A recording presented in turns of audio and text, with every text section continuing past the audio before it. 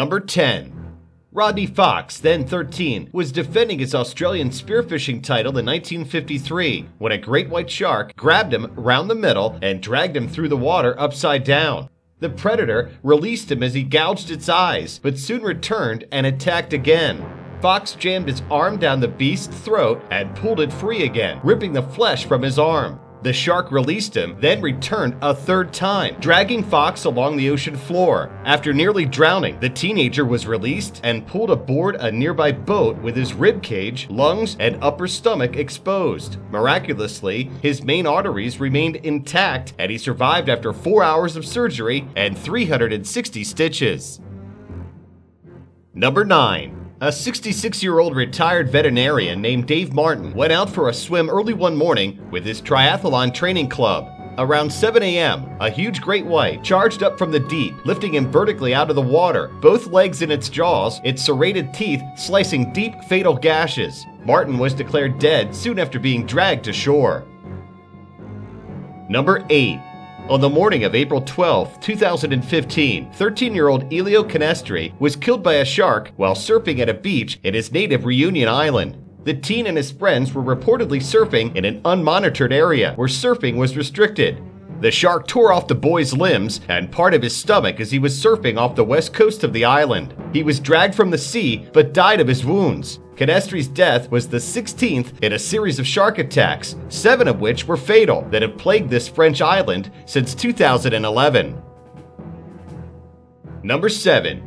While swimming with only a pod of sea lions on a tranquil morning, 50-year-old Deborah Franzman was murdered by a shark who may have mistaken her for one of the lions. She was reportedly wearing a wetsuit and fins. The shark struck from below, breaching the water and taking a massive bite from her thigh. Although witnesses heroically jumped in to save her after seeing a gray fin in the churning water, it was too late for Franzman. Most tragically, her partner had watched the entire attack from shore.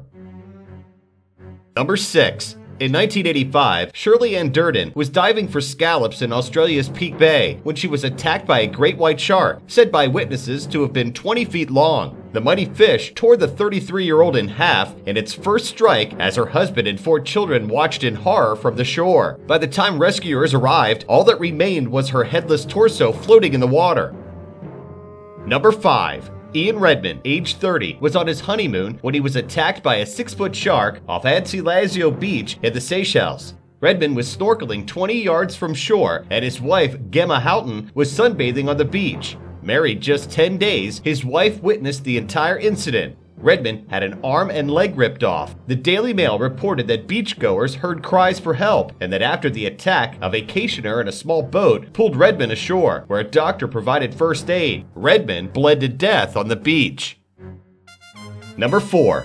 In June 1959, Robert Pamperin was diving for sea snails off La Jolla Cove in California when his companion, Gerald Lair, heard him scream for help. Turning, Lair saw his friend upright and unnaturally high in the water with his mask missing. As he swam closer, Lair watched Pamperin slowly disappear into the crimson waves, and diving beneath the surface, saw his friend being dragged to the seabed in the jaws of a 22-foot shark. Scouring the water for his remains, the U.S. Coast Guard found only a single swim fin.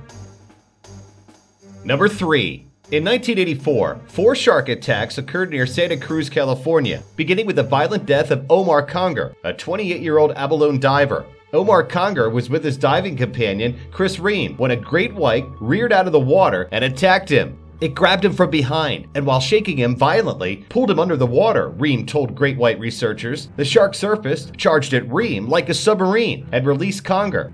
Ream was able to pull Conger to shore on a flotation dive mat, but Conger died from massive blood loss. Bite marks and wounds suggest the shark was approximately 16 feet long. The 3 other shark attacks that occurred in nearby waters in what was described at the time as a mini feeding frenzy only resulted in minor injuries. Number 2. The 5 shark attacks that occurred along the Jersey Shore over a 10-day period in 1916 during a blistering heat wave that drove millions of people to seaside resorts created a widespread panic and media maelstrom. The first victim, 25-year-old Charles Vassant, was attacked as he took an evening swim. 5 days later, Charles Bruder was attacked off the beach at Spring Lake. The final attacks took place 6 days later on July 12th, 30 miles north of Spring Lake.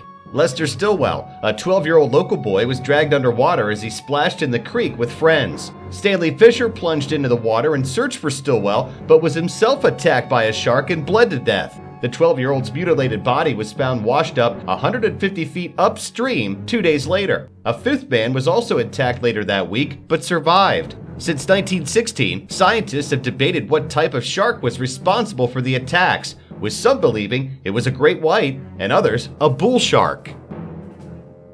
Number 1.